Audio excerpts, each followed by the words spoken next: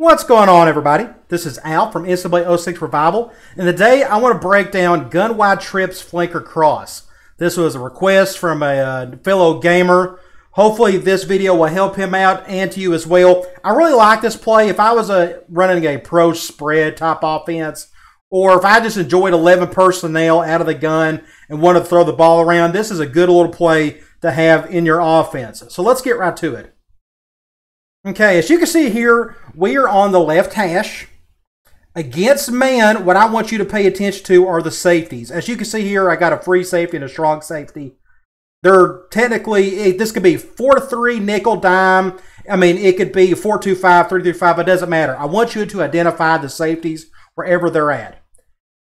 After the snap, if you see both safeties come down, I want you to go over the top with the go route. That is our cover zero beater. Just tap the button and let the wide receiver handle the rest.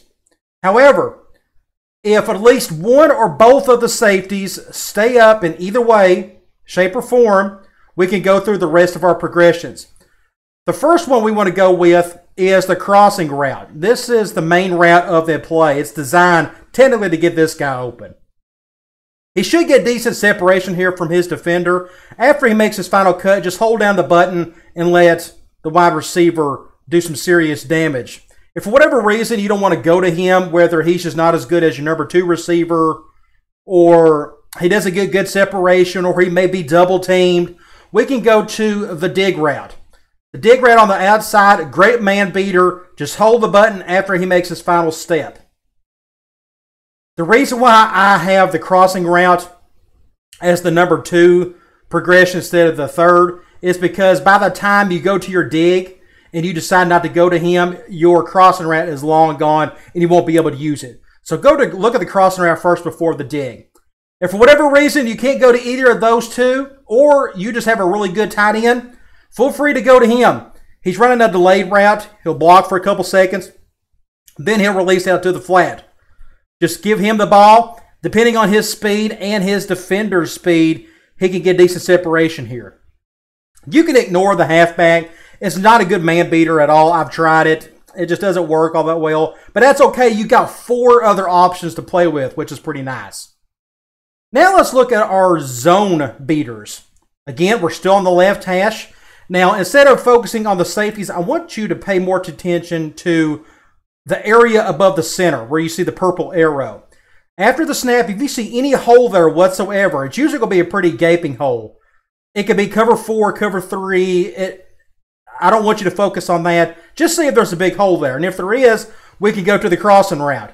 Just throw the ball to him, and he should be able to cut upfield for a decent gain. If there isn't a hole there, just go to your halfback. At least he has some use here compared to man. He could go to him against zone. If you're lucky enough, the defense will blitz really hard, and he can get wide open on the short field or on the boundary side of the field. But that's it for the rest of zone. The other 3 routes aren't all that great. I mean, you could take a chance with the go route against cover 2, but I mean, you're really taking a chance. And I like to keep things safe and not like to throw too many interceptions. So just use those 2 routes and I think you'll be okay. So we looked at the left hash, but can this play be run on the right hash?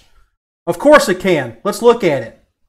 The cool thing is there is no differences in terms of your progressions when on the right hash with man. You look at both safeties. If they come down, you go over to the top. If either one of them stay up or both, then you can go through the rest of them. We got your crosser, we got your dig, and we got your tight end on the delayed route. Again, ignore your halfback. Against zone, things are just a tad bit different. Our tight end and our halfback switch roles. But first, you look at the center, see if there's a hole above him. After you snap, if there's a hole, throw it to him. If not, our tight end becomes the boundary side short zone beater.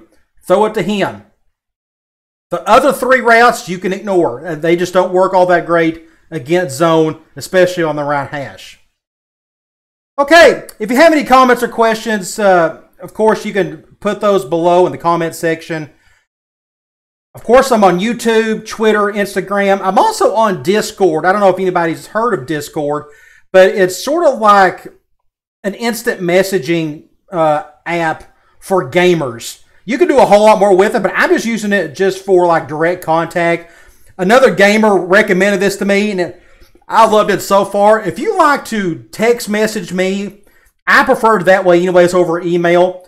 That's a whole lot better than you trying to get on the Twitter or Instagram. If you're not in the social media, Discord is the way to go. So my handle for Discord is NCAA 06 Revival, hashtag 1113. Also, you got my website. It's got so much stuff on there you won't know what to do with. Then you got my email account. Feel free to post anything there.